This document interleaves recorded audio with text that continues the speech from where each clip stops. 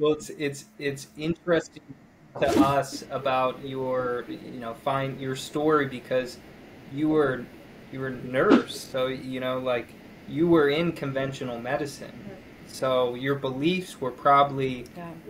along the Yeah. same belief system as them, but then that switched. Something went off in your mind during your struggles that said, "Hey, they don't have the Yeah. answers." Yeah, it's not working. It's not, hearing you. Yes.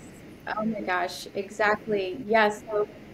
So it got to the point where I had a bit of an attitude when I would go to the doctors. I was pretty mad. I was very angry because with every part of my being, I knew that just the effort that it took to go to the appointment and to sit there, I was angry because I knew there was more out there. And I kind of knew that they weren't, I mean, it wasn't what was happening wasn't working. We did physical therapy, we did regular therapy, right? It's all in your head. Your body's attacking itself, and they said basically all these things. So here's your medication. Let's just start that. And it just at one point I was on, steroids, immunosuppressants. They sent me to the pain clinic. So my rheumatologist didn't even want to see me anymore for the fibromyalgia. He basically said you have to go to the pain clinic. So what happened?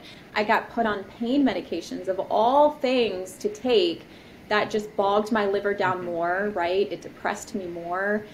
And I got to a point where I literally felt like I needed the meds just to have a good quality of life. And I had convinced myself that I was going to have to take these forever. And that was so depressing to think about.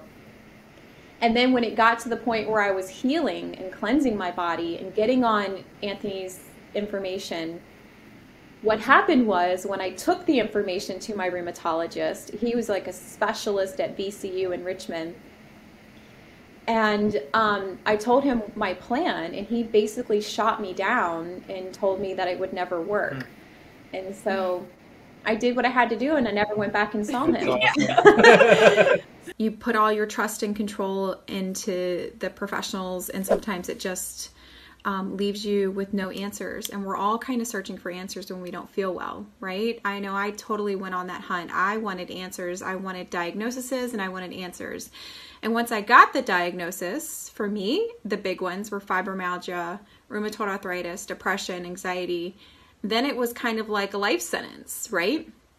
I was like, okay, well, I mean, if he's not going to help me, and the same thing with my medications, none of my doctors would help me wean off, and that was terrifying.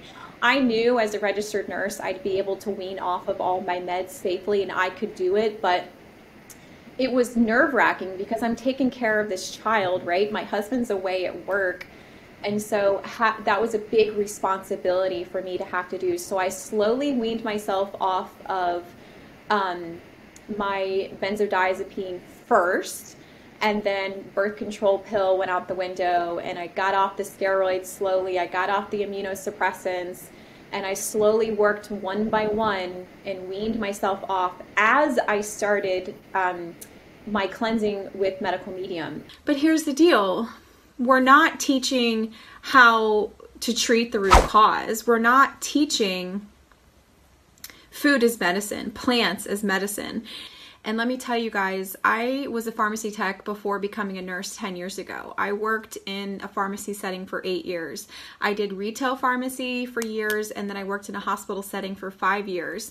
So I used to trust medications very heavily. I actually wanted to be a pharmacist before I decided I wanted to go to nursing school, and I really wanted to interact with people more.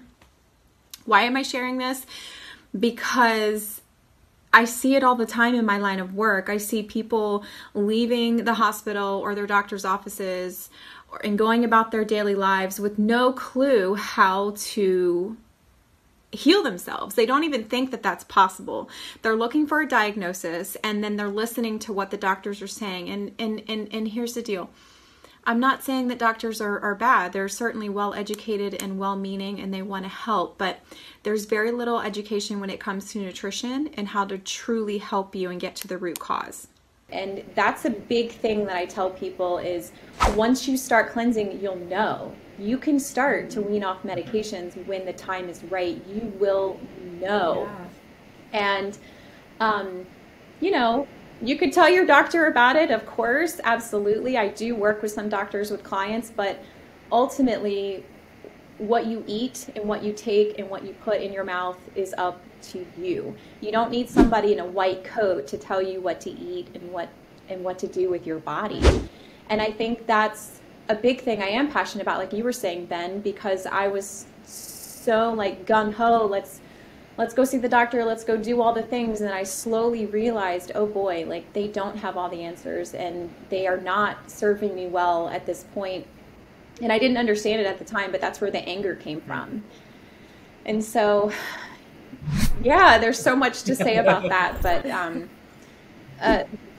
I mean, even our medical schools, you know, I've talked with doctors about it. They, unfortunately, they don't really teach them nutrition. And you should see the foods that they give people in hospitals. It's horrifying. But yeah. I just want to say that if you've been told that you have a diagnosis, it is not a life sentence. It's not.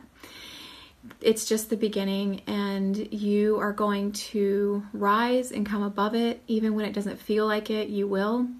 And I'm here to help you through it. And sorry if that all kind of seemed kind of like negative stuff, but it's the real world, right? There's so many people suffering, and I was there once, and I think we all need a change, right? There's a big movement now with the celery juicing and with plant-based foods and with healing our bodies. Like, you are the healer. You are the ultimate healer. You have the power to change your life, whether that is you want to become more emotionally stable and work on some emotional detox, you want to work on the physical body, you want to do it all. You certainly have that will within you. You have free will to do that. And I'm here to help empower you so that you can get there.